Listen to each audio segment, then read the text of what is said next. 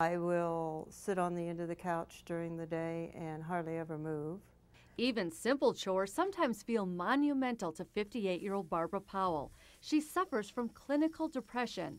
The serious medical illness has changed the way Barbara eats and sleeps. And like most patients, it has also touched her family. I become very irritable, especially towards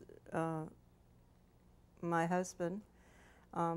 Sometimes I just don't think he can do anything right. Barbara sought help, but prescription antidepressants did not give her relief from the darkness of depression. If you look at depression, the medications are pretty effective. 65–70% of people can get well with the medications. But that leaves 20–30% of people who don't get all the way well. Ready to start? Ready.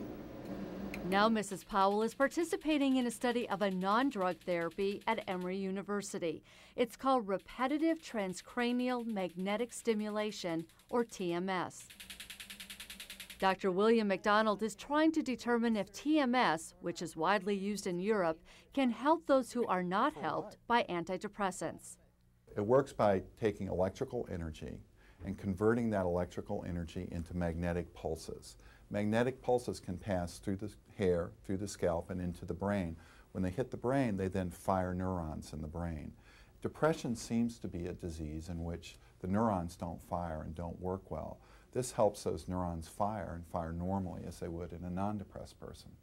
Participants in the study will receive TMS therapy approximately 35 minutes a day for 6 weeks, followed by 3 weeks of tapered TMS.